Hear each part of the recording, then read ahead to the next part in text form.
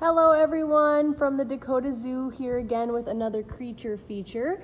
Today we are going to be talking about a snake.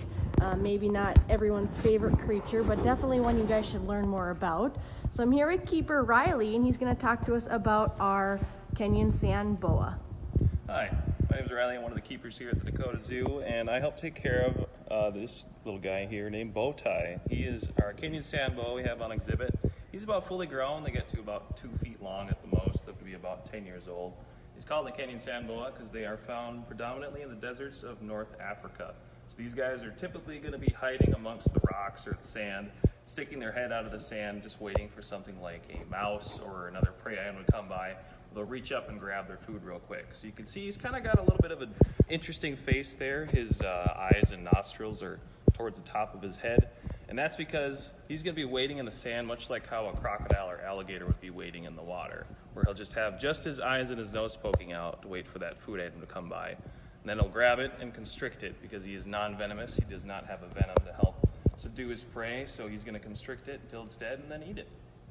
So pretty interesting little snake here. They're pretty common in the pet trade because they're very docile. As you can see, he's very calm right now. They're not much for climbing or anything like that, so they're pretty easy to keep in their enclosure.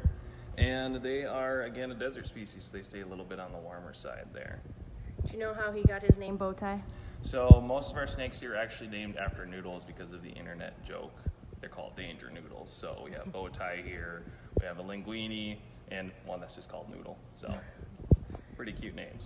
Great. Why do you think people should care about snakes, or even if they're kind of afraid of them, learn more about snakes? So snakes are actually very important in ecosystems, especially in places like North Dakota, because they help to keep rodent populations at bay. So rodents, little mice and things like that would be going for people's crops or grain that's stored or anything like that, spreading disease to humans. Snakes are very important in helping keep their numbers down. So especially venomous snakes like rattlesnakes, even though you might be a little bit scared of them and they're a bit more dangerous, as long as you avoid them, you're just fine.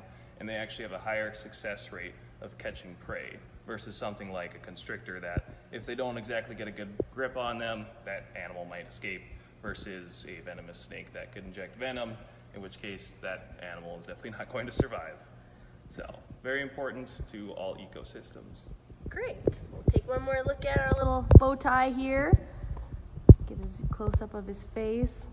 See, he's pretty cute after all, and I like how stubby he is compared to other snakes. Yes, he's very streamlined with very smooth scales to help basically swim through sand and gravel and things like that. We're in his native habitat. So kind of a tubular snake, but very cute one in my opinion. Great. Well, thanks for teaching us about snakes today. We hope everyone's staying healthy and safe at home.